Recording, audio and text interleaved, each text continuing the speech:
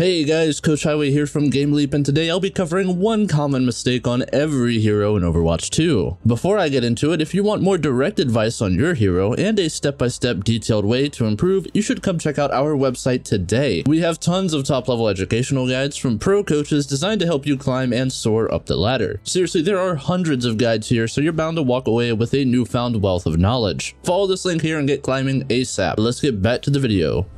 We are going to run this alphabetically today, so the first hero we have is going to be Ana. The biggest mistake people make is not knowing when to scope in versus hip fire. You should use your scope shots when there is nobody looking at you and you have a lot of range between you and your target, since your shots become hit scan, but also they slow you down a bunch. In close range, you should always be strafing and hip firing to give yourself more movement speed and become harder to hit. For Ashe, a big mistake is using dynamite to spam when you already have your ultimate. When Bob is ready, dynamite should be used as a dueling tool or be ready to combo with Bob when he uppercuts someone. Using it to spam when you already have ultimate means you aren't generating any ult charge yourself, and you're actually just giving the enemy supports their ultimate from healing. Next is Baptiste, and a common Baptiste mistake in lower ranks is throwing the lamp in the middle of the team or at the person who needs it. Always put your lamp on a corner or a prop that protects it. Remember that lamp is a radius, so you can place it behind a wall and make it impossible for enemies to shoot, thus increasing the time it stays up while still letting the edge of it hit your teammates and protect them. Bastion's biggest mistake is not using his right-click grenade as a mobility tool. Lots of new Bastions use the grenade as a very straightforward fragging tool, but forget that you can use its knockback to get up to high grounds or to avoid danger by standing on top of it so it knocks you away. As for Brig, lots of Brigs make the mistake of always holding their shield. It's important to trade off between taking damage and taking shield damage instead of putting it all on your shield and then all on your health. It can be dangerous sometimes, but when you take a little bit of HP damage, you can heal it when your shield goes back up, which increases your effective health. This can help you survive much longer than taking all of your shield damage and then all of your HP damage, as you don't really have time to heal your health. As for Cass, the biggest mistake I see players make is always going for insane flanks for their high noon. It's honestly better to just work with your team and get shields or speed boosts or whatever else that you can play around. It will generally help you get more value. I see D.Va players go really deep with their boosters and then end up stuck in the enemy backline with no escape route. It's better to try to engage without your boosters by walking the enemy down. That way you can use your boosters to escape. If you do boost into the enemy backline, you should be looking to turn around and get out before they reach around halfway empty. Of course, if you have your full team supporting and diving with you, then you can ignore this. If you're enjoying the video so far, be sure to like and subscribe for more excellent educational content for free. Okay, back to our next hero.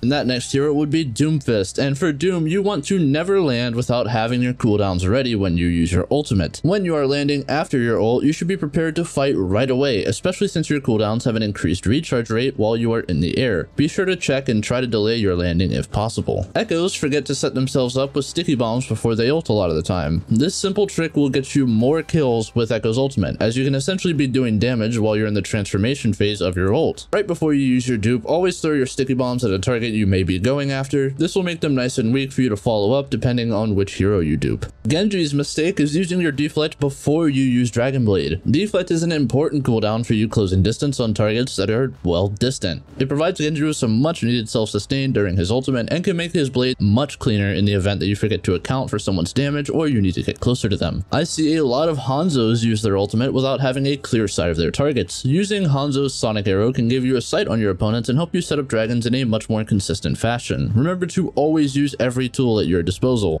By far the biggest mistake I see from Drunker Queen players at a lower rank is the wasting of their shout. Shout is your only engagement tool on Drunker Queen, so when you use it, it needs to be for actually initiating a fight, not just for peel or mindlessly throwing it out. Its long cooldown means that each single shout has to matter, so be sure that you're using it at opportune times. For Junkrat, I see a lot of them forget to use a wall to make their tire quieter. When your tire is just going out at normal speed and volume, it's much easier for the enemy team to pinpoint where it's coming from and how close it is. Use a wall to slow it down and quiet it so that your enemy has a tough time marking it and killing it before you get value with it. As for Kiriko, I see a lot of them struggle with the balancing of heals and damage. Damage is great on Kiriko, but don't forget that your primary function is to keep your team alive. Generally, you want to focus an enemy who is out of position by themselves and is susceptible to a couple quick headshots rather than consistently spamming down a choke like a Zen would. Think of your damage as being better for pressuring and getting quick picks rather than steady spam damage. Now, I don't really know how this started, but lots of Lucios tend to use their ult from super high in the air on a wall or just in general. It delays the time it takes for your ult to land for your team and can paint a target on your back or cause your team to die before the sound barrier reaches them. And you know that you're going to need to use your sound barrier, use it from the ground, and if you can, go up onto a prop with its small little jump to make it land quickly and get out to your team as soon as possible. A massive mistake at lower ranks involves Mei not being able to keep track of cooldowns before she uses her ult. Blizzard is powerful but sensitive. A Matrix can totally remove it, or Zarya's bubbles, or a Transcendence, and the best way to deal with these cooldowns is generally going to be your wall. Ice Wall can be used as a cover to stop Defense Matrix from meeting her ultimate, or it can be used to split enemies up from Zenyatta's Trance, or even used to block LOS from the enemy Zarya and force her to break through it before she can give out a bubble. If you have a good eye for it, you can just wait some of these cooldowns out entirely before using your ult. Mercy mains definitely overestimate the safety of res. You need to constantly be aware of enemy positions, and generally the safest times to res are either when your team is pushing and causing a distraction for you, or immediately after your teammate dies.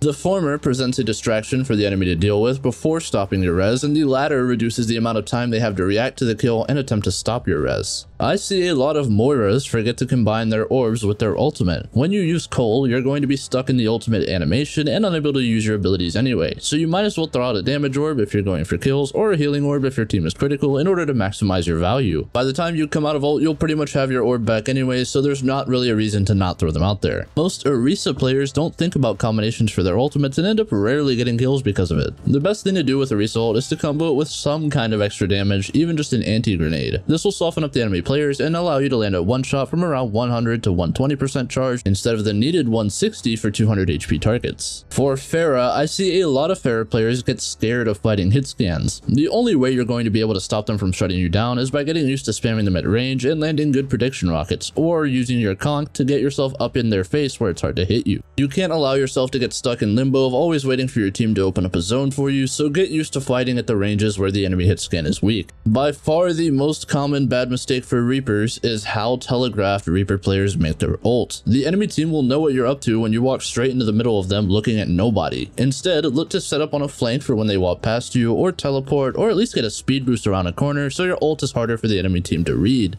As for Rein, I see a lot of Reinhardts looking to use pins non-stop and not understanding the best directions to pin. You want to pin when an enemy is already close to a wall that's near you so that your pin is short, or when you can pin an enemy into your own backline. It's pretty rare for you to ever actually need to go for a deep pin into the enemy backline or even in their direction, as this will end up getting you killed more than it ends up helping you. Try to pin backwards or quickly to the side. A common Roadhog mistake that I rarely see people talk about is the use of Hog ult for primarily offensive purposes rather than defensive. Now don't get me wrong, Hog's ultimate can secure kills in the right moments for sure, but you need to really use Hog's ult for saving your team from things like a nano tank, or for stopping a blade in its tracks due to your ability to boop. It's less pretty, but it's a much more consistent way of getting insane value from Hog's ultimate. The biggest Sigma mistake I see is when they drop their shield to use their kinetic grasp without paying close attention to where their team is. It's best to communicate when you are dropping your shield so that your team knows to back off and not rely on it to survive, rather than you dropping it to use your grasp and suddenly your teammate gets hit by a ton of spam or a Zen volley or a headshot, etc. For Sojourn, this may seem like a cheap answer, but in reality it's just straight up the most important thing for her. I see people get very impatient with their railgun, wanting to use it pretty much as soon as they have it and going for the first target they see. Patience is a virtue with railgun. Wait until someone is jumping or a scoped in Ana, or just in general an easy shot before you throw out your rail and have to spend a ton of time charging another one. For Soldier, easy mistake, easy way to fix it. I see lots of Soldier 76 players forgetting to use their heal pad before they use tac visor. This will usually result in them either being weak during their visor and easy to push and kill, or force them to use up a valuable second to place down their heal pad. If you start your heal pad right before you press your ult button, you'll double up on the animations and save yourself time, allowing you to continue visoring without the need to stop and put your heal pad down. I see a lot of Somber players wait for the perfect opportunity to decloak and get a pick far too often. Just hacking and spamming a tank is fine, because ultimately your best way to steadily win fights is not with a pick. EMP charges very quickly, needing only a little over 1000 damage to usually get it fully charged and ready to go. With this in mind, don't be afraid of not always going for a backline pick, and sometimes opt in to just engage with your team and look to deal as much damage as possible / hack the enemy tank for some value. This doesn't mean you should never go for backline picks, but having a healthy balance will make it more difficult to predict what you're doing, as opposed to just always decloaking on the backline and having them constantly look for you. Moving on to Sim, I see a lot of Symmetras go for TP bombs, where you put turrets down and then teleport into the enemy backline without setting themselves up properly properly first. You should either have your beam fully charged up from the enemy tank, or use a right click before you TP, that way it travels to an enemy while you're charging a second right click for a very sudden and powerful set of burst damage. For Torb, the biggest mistake is using your ult without overloading first. A lot of Torbs will pop their molten core and then run slightly into the fray to get an angle for their lava, while being pretty easy to hit and kill. If you use your overload ability first, you'll get some much appreciated extra health and movement speed to make it easier to get your ult off without any issue. Now for Tracer, this one does not have a super easy fix for it, but easily the biggest mistake that Tracers make is not taking time to practice your blink distancing. There are lots of workshop codes, or you can even just practice on your own in the training range or in deathmatch lobbies, but make sure you're trying to actively get better at judging exactly how far your blinks will go. That way you can go through enemies and seamlessly weave blinks into your combat as needed without getting stuck on walls or making mistakes that can prove to be lethal. For Widow, please stop using your wall hacks as soon as you get them. Even top 500 Widow mains will use their walls when the fight has already been won and waste a good opportunity to set up an easy few shots to win the following fight. Make sure when you use your wall hacks you are using them to set a team fight up, or to at least set yourself up to carry in the fights when it matters. As for Winston, lots of new monkey players go way higher into the air than they need to. Remember that you don't gain any extra damage for falling a far distance onto an enemy, so you generally want to make your jumps as low and precise as possible to prevent them from being able to react and move out of your trajectory before you land on your target.